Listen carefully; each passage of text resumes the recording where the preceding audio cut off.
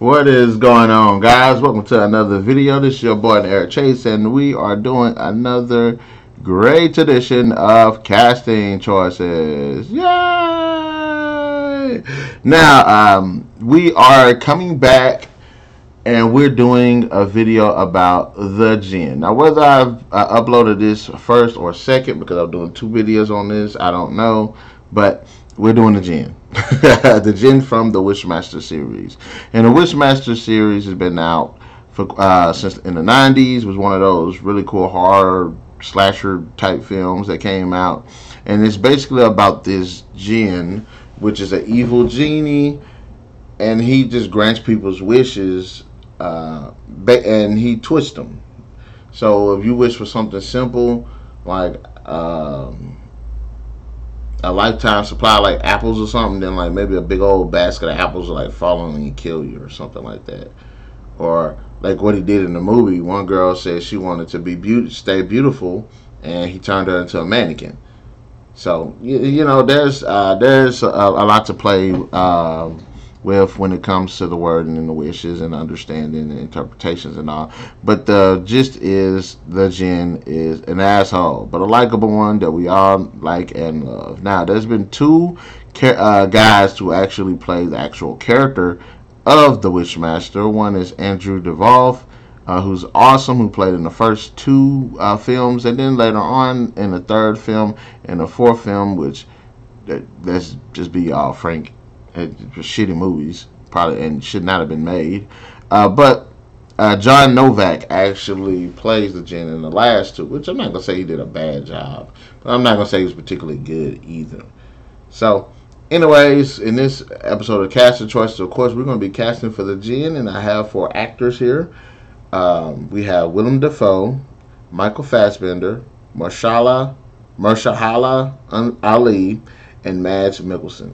And I like Mahershala Ali. I think he's a fantastic actor. I just keep messing up his name. But anyways, so let's go ahead and get into this video, guys. Now, Willem Dafoe has been in the game for quite some time. The man has been just making movies, and as good as I've seen him play a lot of great movies. Actually, in fact, I forgot one of them. Say I almost messed up. It looked like crap, but at least I wrote it down, so I already know now. But a lot of but a lot of good. And the reason why I think, not only does he have a fantastic acting portfolio, but he has a great on-screen presence as well. Now, the one of the things that I do like him as an actor is his capacity to play bad guys. Now, he played a lot of bad guys, not like that, but the guy has a capacity for some great and dark characters. Now, just a few of the roles that I would say is, of course, I have to mention his performance as Norman Osborn, aka the Green Goblin, in the first Spider-Man film of the same Raimi trilogy. He was freaking fantastic. The man actually could be menacing. He actually had a bit of humor to him. He had a lot of just great character to him. He had a lot of interesting, got a lot of great character, which I didn't mind. And what's made him so awesome was his ability to switch between two characters so effectively the way he did. Something like that right there in itself would be a good way to a good element to add to a recast Wishmaster Djinn character. So I wouldn't mind seeing that. He also played in he played in Speed 2, which wasn't bad. He was the bad guy in XXX State of the Union, and he was pretty cool, but it just wasn't like, he wasn't not memorable in the least. But I would say definitely the performance that he gave as Norman Osborn pretty much lands in here. Now, another great freaking performance that I would say he's like fucking owned, that I think will just be great, is when he played Ryuk in the Ryuk. I don't know how to say his name. Ryuk in the 2017 live action Death Note movie. He was honestly the best, quite easily the best thing about the freaking movie. Not only was his interpretation of dark, but he looked freaking awesome. He was just scary and just dreadful. And that right there just makes him just like, yes, if he were to be cast, I would just like, hey, what you did with the Ryuk character, definitely just bring it to the Jinn. I would not mind seeing that. And he has a very unique voice as well. So I think those elements, like I said, the man's a fantastic actor. He's done great as the Green Goblin. He did great as Ryuk. So I definitely would say, okay, so he was going to do a reboot of the Wishmaster. He can definitely play the Djinn. Now, second on the list, of course, is Michael Fassbender. Now, Michael Fassbender has been in a game since about the early 2000s, I think. And or at least as far as films are concerned. I'm not sure. I forgot about checking the television one, but or like theater or something like that. But the guy's actually got a bit of a portfolio behind him. Now the reason why I like him is not only does he have a pretty interesting and pretty unique voice set himself.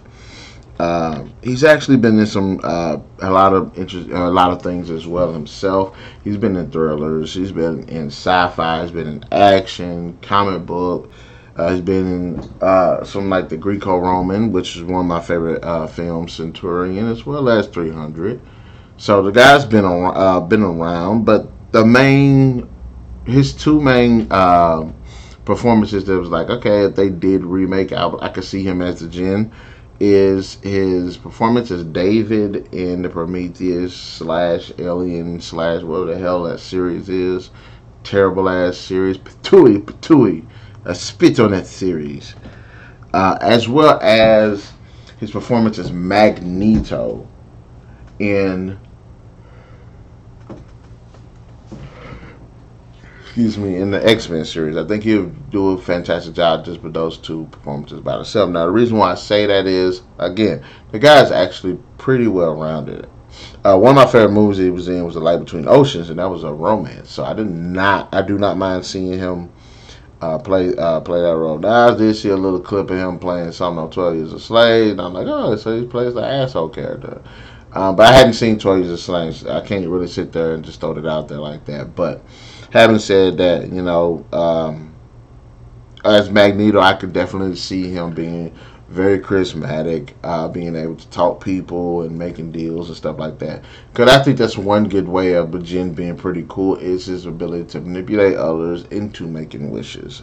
So I can definitely see him. And then, like I said, he's not a bad looking man either. That's another thing that will work for the character as well. And I like Willem Dafoe, but Willem Dafoe like the best looking guy. He kind of aged. The age done got on him a little bit. So I can actually see Michael Fassbender pulling up, and also the character of David, because even though that series is, excuse me guys, it's my phone beeping, but I can actually see this. I actually see him being on that because David was actually interesting. He was an interesting character, but he was a pretty dark character, and I wouldn't mind seeing that.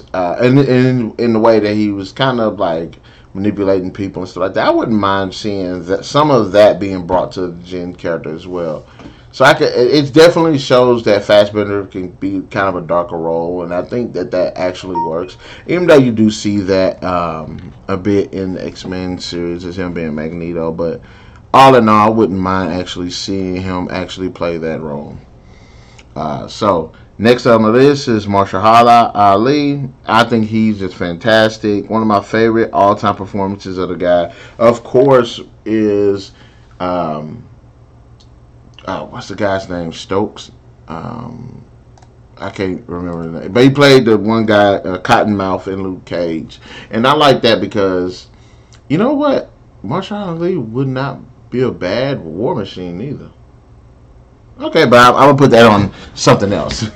I need to write that down. That's actually not a bad idea. See, guys, y'all are helping me every freaking day. That's what I'm talking about. But I like him because he's actually he's got a pretty unique voice in itself.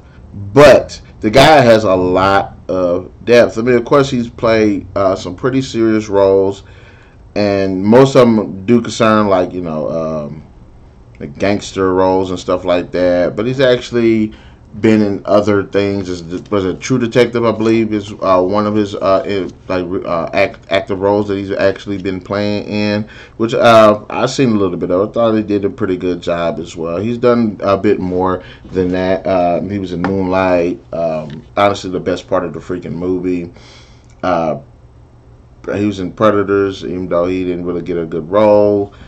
Curious Case of Benjamin Button, which is a fucking fantastic movie. He was in The Hunger Games. He was a good character in The Hunger Games. He was in Alphas. He's been in a lot of stuff, but I've really enjoyed him in the Luke Cage. And I like the depth that the character has, and I like the fact that he can be a dick, but he can also be somewhat sympathetic and somewhat, like, you can actually see, like, the dude actually has the depth to be that type of character. And I think this would be something interesting for him to branch out. It'd be cool to see him playing like this sci-fi, not the sci-fi, this like horror fantasy type villain. And I'm interested to see if they could, if he end up, or if he would accept that role.